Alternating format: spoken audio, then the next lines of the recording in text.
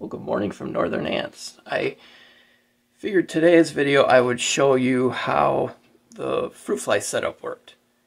I made that video some time ago, setting it up, showing how I was going to do it, and I figured you're probably wondering how they actually did. So I'm going to show you that today. So, you like my new hat? I just got that the other day.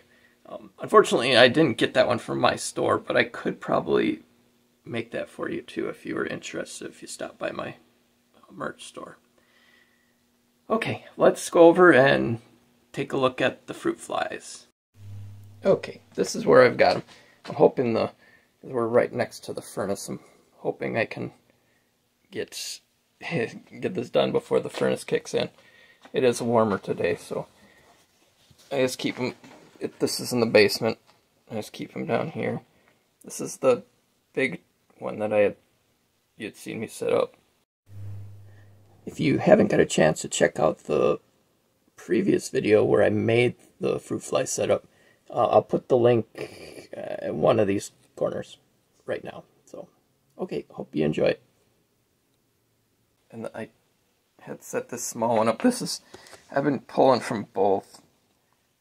They are like super thick in there. I will, let's see if I can, I don't want to them to all try to get out. As you can see, there's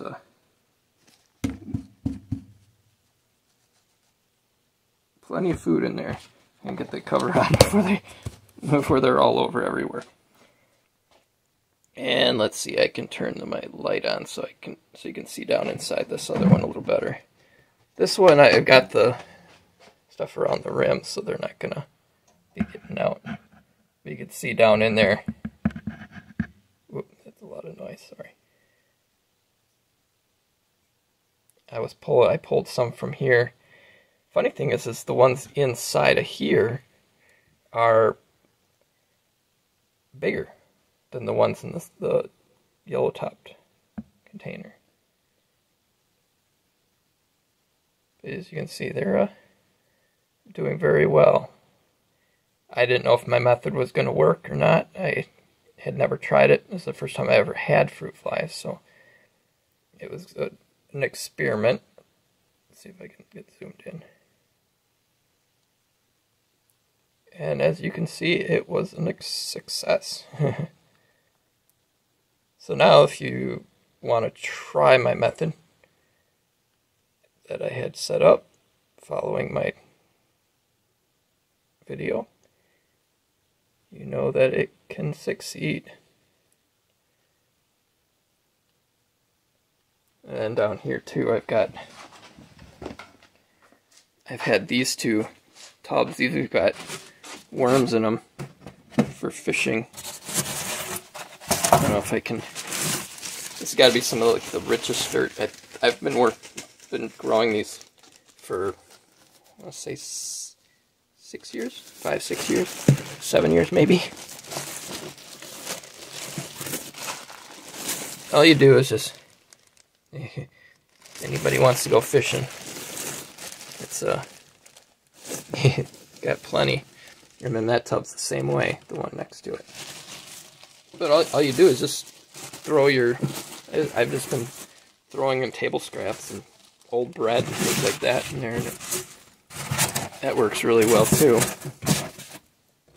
I try to keep a rock on top because they will try to crawl out it, even though a mouse did chew its way in there. And then I've got this is the fish tank. It's a 35-gallon. There's just mostly just snails in there right now, maybe a couple of crayfish. But that's the one I had the ant farm set up in, the Polyergus and some Formica black ants that I had in one of my past videos. So, okay, well that's the Fruitflies and the worms that I wasn't planning on showing, but that's what it is. They're there.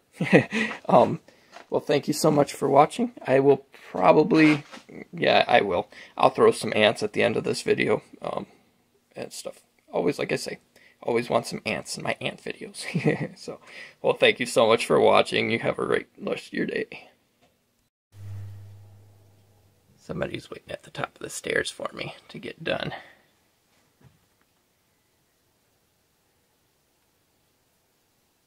I don't know if I need the light on. I do hope you're enjoying the video. Please hit that like button if you are. Also, make sure you are subscribed and hit that bell icon, because I'm downloading videos all the time, be it game, ant, animals, anything like that. I'm going to be doing live streams for my ants on Saturdays from now on.